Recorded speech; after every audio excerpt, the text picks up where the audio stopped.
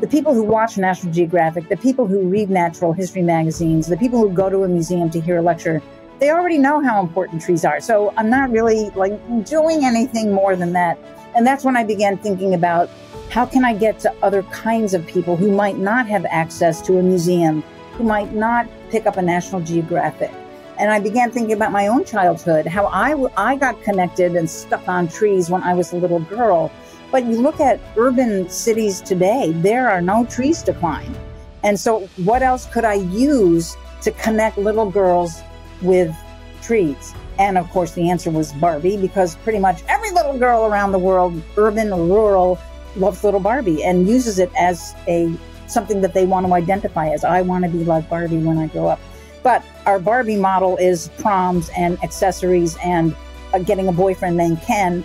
And so I thought, well, what if I made a tweaked Barbie and dressed her in my field clothes with a little helmet and a little booklet about canopy plants and a crossbow. So I knocked on the door of Mattel and they said, no, we're not interested at all. You can have this idea. This is where you'll get a whole nother group of customers. So that was back in 2004. Once again, there was something in me that said, I think there's something here. It was that tree. Like, I want to move. I want to inspire little girls to climb trees.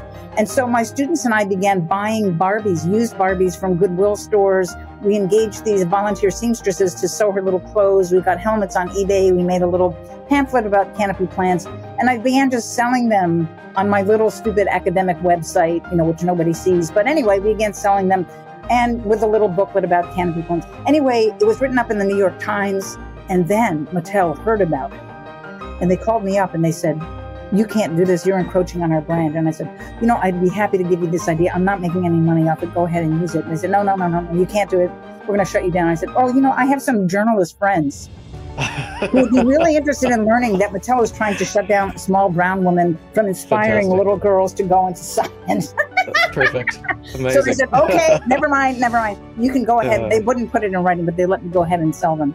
Anyway, that's 15 great. Years later, I got a call from National Geographic. They had partnered with Mattel, and they said, we are starting a new line called Explorer Barbies. And we'd like you to be on the advisory committee. We're going to have an entomologist Barbie, a polar scientist Barbie, a wildlife photographer Barbie.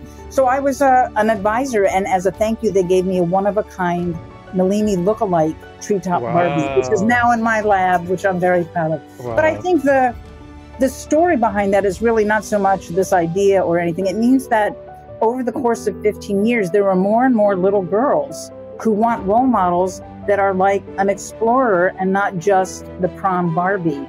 And so to me, that's a really hopeful, wonderful thing, that girls who are looking for something to long for, what am I going to be? Who am I now and who will I be in the future?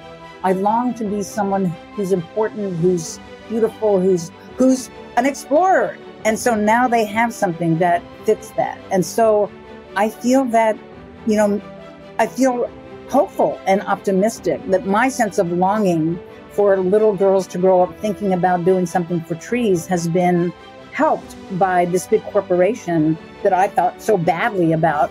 And yet they were actually doing something powerful and something positive to fulfill that sense of longing of myself and of these little girls.